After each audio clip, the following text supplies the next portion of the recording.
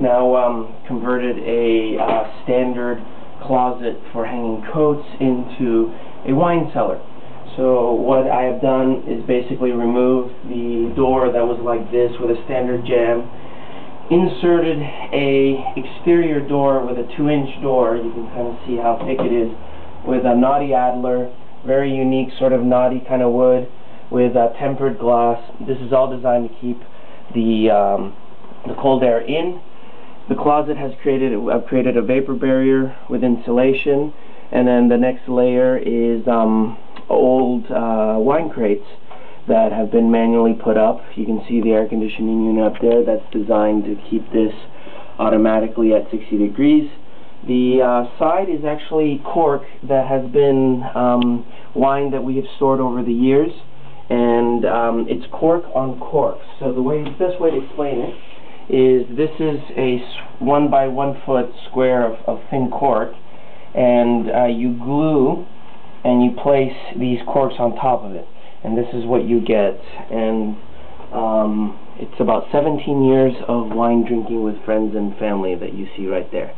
So that's the first layer, and what's going to go into that wine cellar is this wine rack that holds 296, so basically 300 bottles of wine. There'll be display areas up here, and this is double, so you can put 2 bottles in each of these. This will go in last. This is just a quickie update. The entire electrical system has been put in, so now I've been able to finish the putting in the cork. Last time you saw it, you had 1 layer, and basically we have a 2 light track on the top here, shining down, and that will be not visible to anyone since the rack is going to be out, but this is just the last time you'll see it before we put in the actual rack. One quick follow-up. This is the back wall. You can hear actually it's chilling right now.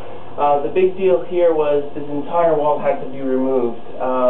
First of all, to just fit the AC unit in, but then to create a condensate tube that drops in here, because obviously trying to keep 50 to 70%, there will be condensation. So what I did is built a nice little frame using an old case of wine from Chile called Zeus, and basically what will happen is over time you just pull it out. There's this little tube that drops in, and that water will be dropped into the toilet, and that's where it drops. So, and then obviously I had to drywall this thing and paint again. So that's the back side of the wine closet. November 7th, 2009, project's done. It all started with a little drawing here that was drawn in about August when the folks were visiting, and it is now complete. There's a satin finish that's been put on this wood, which is a knotty Adler, which is a very thick wood, and you can see the glass and the wine inside. So it has been operating appropriately. The air conditioning unit is actually designed for wine, so it does 2 things. It controls temperature as well as humidity.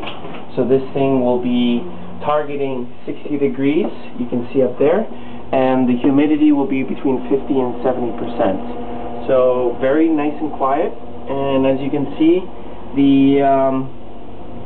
this is the finished product. Close to 2,500 corks were used for the sides of the walls.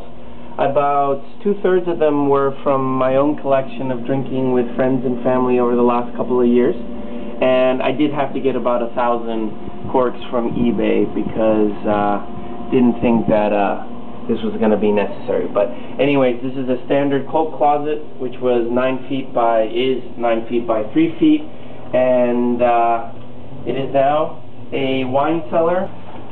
I know all of you will be enjoying the wine in here soon to come. Ciao, ciao.